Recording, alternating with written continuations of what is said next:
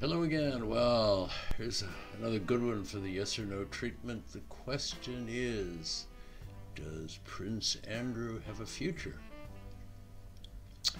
Well, first of all, there's a lot of detail I've got to get out of the way here at the outset, so I hope you'll forgive me if I read some of it, that there's quite a lot.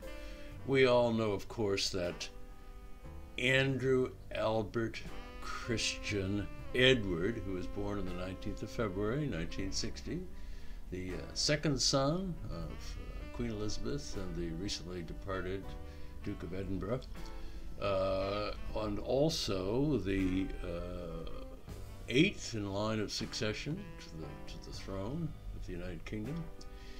And he is Prince Andrew, we all know that, the Duke of York, Royal Knight of the Most Noble Order of the Garter, Knight Grand Cross of the Royal Victorian Order, Canadian Forces Decoration, Personal Aide de Camp, Earl of Inverness, Baron Killyleagh, and a Vice Admiral of the Royal Navy.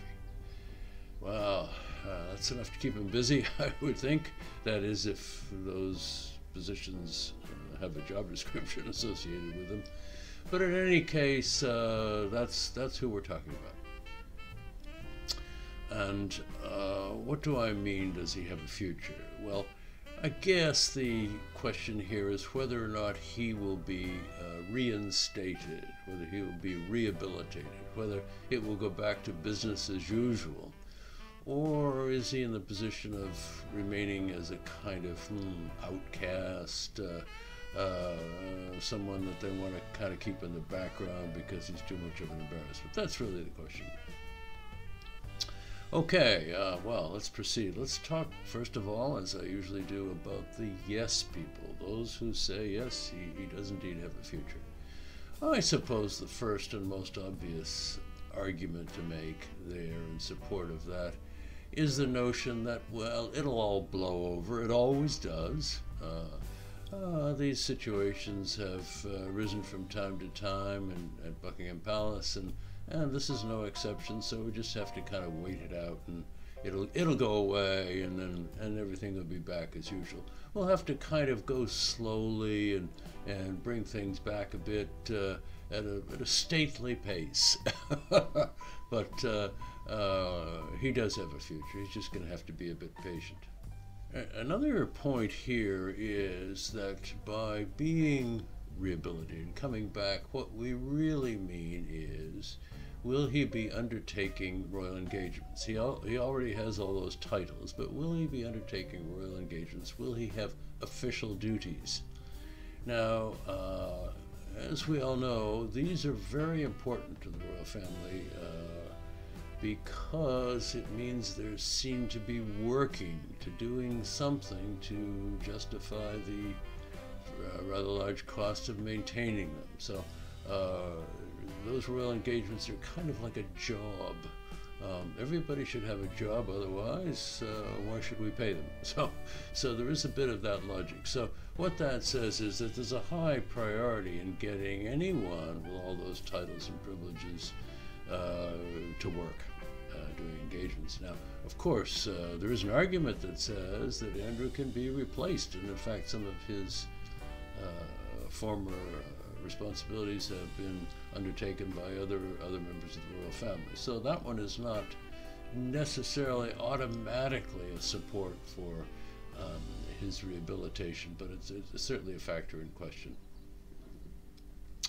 And then, and I guess finally I must say that I think the royal family, probably in line with other royal families elsewhere, has been kind of casual about sexual adventurism and that kind of thing.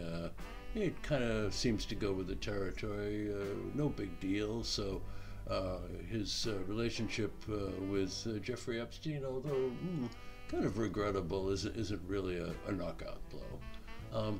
So there you have it. There's a lot of reasons to think that he can come back, that he'll be back in his old kind of format, particularly doing engagements, representing the crown and so forth. And these things always blow over eventually, and this will be no exception. Okay, that's the yes argument. What about those who say no, it won't? He won't come back. He can't come back. So what are the reasons for saying that? Well, first of all, we are living right now, as I speak in April of 2021, we're living in an era where we are more and more impatient with sleaze, with privileged people taking advantage of their positions to engage in dodgy affairs. We have right now quite a big objection to former senior civil servants also advising companies for large fees without disclosing the fact. We've got the same thing with politicians, even a former prime minister who apparently was involved in some relationships which exploited his past position, which hasn't been disclosed, apparently. And we're getting pretty impatient with that. We had this whole thing with members of parliament padding their expenses a while back. Great embarrassment. It was finally exposed after huge efforts on the part of Parliament to hide the facts and the details, but we learned about the MP who had the duck house on his estate repaired at public expense and that kind of thing. So we're less and less willing to put up with that, and Prince Andrew has been rife in this. He set up an organization called Pitch at the Palace as a kind of counter, I think, to Prince Charles, Prince's Trust, to encourage the establishment of entrepreneurial businesses, give people a chance. Sounds pretty good, until we found out that he had a cut in these things. I couldn't believe it when I heard that. And of course that was not disclosed. It only came out with some papers were revealed. He also, Prince Andrew has also had relationships with a lot of dodgy people from dodgy countries. And of course the spectacular event that took place was when he sold his otherwise abandoned house, affectionately known as South Yorks, to a chap from one of the stands, and himself a dodgy character, for a very large sum of money, and the chap didn't even bother to live in the house. In fact, he let it fall down. So what's going on with this chap? He seems to get involved in just unpleasant things to simply enrich himself. Of course, the royal family itself is very rich. Andrew himself, when the Queen dies, no doubt, will have quite a substantial inheritance. And so, what is this about his interest in involving himself in affairs which really, when you think about it, are pretty awful once exposed? I mean, it of course not only exposes the fact that he's, to be honest, greedy, but also really lacks judgment. These sorts of things, I guess he assumed nobody would ever care because he's been so indulged in the past. Well, the public really doesn't like that and is increasingly impatient with that sort of thing, and would therefore, it's a very good reason for the public, therefore, really objecting to his rehabilitation. Then we have the whole subject of Prince Charles and his attitude toward the monarchy and how he's going to behave as monarch when his mother dies.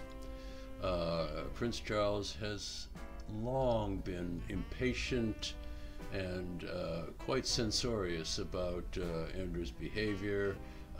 Knew about the relationship with Jeffrey Epstein, was appalled by that, and has been working to kind of push Andrew aside, get him off the balcony for the big photo shoots, and was probably instrumental in Andrew, quote, stepping back from royal duties after the disastrous BBC interview with Emily Maitlis. So Charles wants, and has announced his intention to wanting, a, quote, slimmed down monarchy. Fewer people on the national payroll, on the balcony, and being acknowledged as the most important people in the royal family. I think Charles is determined to push him aside so that when Charles finally does take office, even if the Queen rehabilitates her favorite at some point in the next couple of years, I'm afraid Andrew's back out again when Charles gets the job.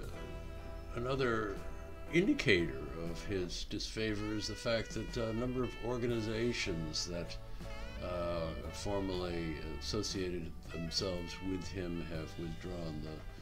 One of the big London orchestras, of which he was the patron, has said they don't want him anymore. So when you have that kind of thing, that's a sort of a humiliating repudiation. But what it does say is that it's not only individuals or Republican voters who really want to see the end of him, but big organizations don't want to be, many of them, associated with him as well, and that's a pretty strong indicator of the trouble Andrew is in, and how the notion of restoration of privilege is going to be a very difficult thing. As we all recall, Andrew had a job as a trade ambassador for some years. I think it might have been 10 years, and seemed to be using those relationships to exploit his own position, develop financially favorable relationships, ultimately resulting in friendships with people from places like Kazakhstan and others in the Gulf, and was pretty unpleasant when we discovered some of these things. He's used his position to promote arms sales, expecting commissions from doing so. All in all, I'm afraid Andrew is just a bad apple. He is incorrigible. He needs very much to be seen to be extremely important and extremely rich, and has lived a life of entitlement and privilege and a lack of being brought to account, and so that's the way he is. Nothing will ever change him. It is now deeply embedded in his character, and that's why really he can never be seen to be rehabilitated. I think the public won't stand for it.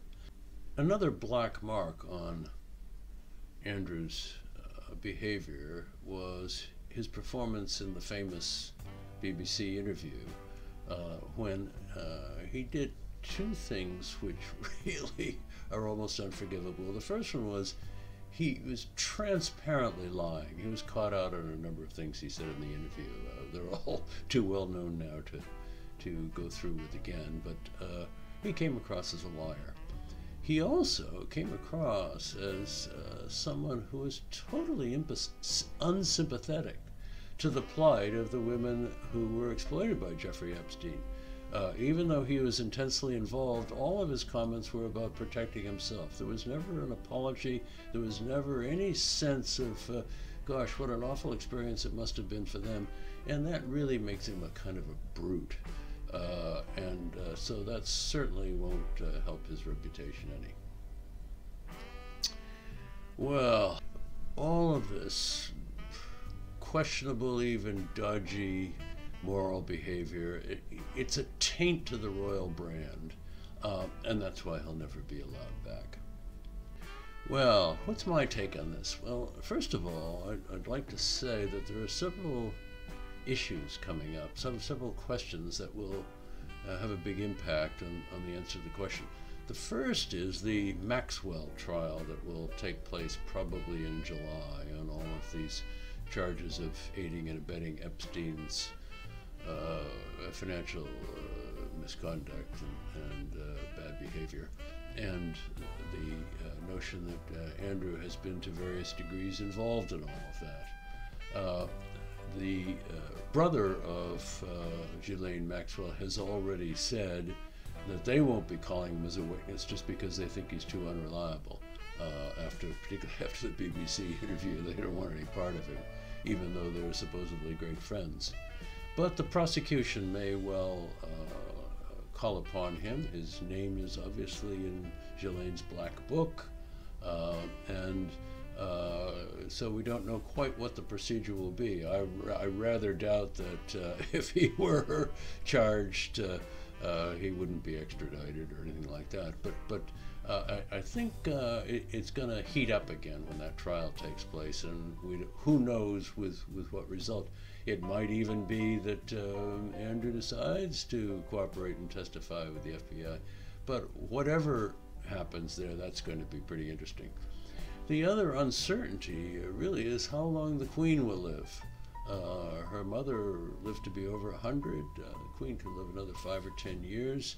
And of course, during all of that time, one guesses that she probably will protect Andrew. She's, of course, a bit impatient with him and disappointed that he's embarrassed the family somewhat, but she is likely to protect him. Charles, not so. And thus, the question really is, when will he take over the crown? So that is at this point an open question, but one that I think will affect the outcome. I guess my other thought here is that Andrew exemplifies the entitlement, privilege, and even arrogance of some members of the royal family. It's very damaging to the royal family. The public is getting less and less patient and accepting of this kind of behavior, and particularly the extravagance of the way in which they live. And thus, he simply cannot be allowed by those trying to protect the brand and the image of the monarchy. He can't be allowed back in any major way. There it is. Pretty unequivocal on my part, but nonetheless a fascinating situation and an artifact of history in today's Britain. Well, hope you enjoyed that. If you do, the usual, give me a like, subscribe, comment, notify, etc., and I'll see you at the next one. Thanks a lot. Bye-bye.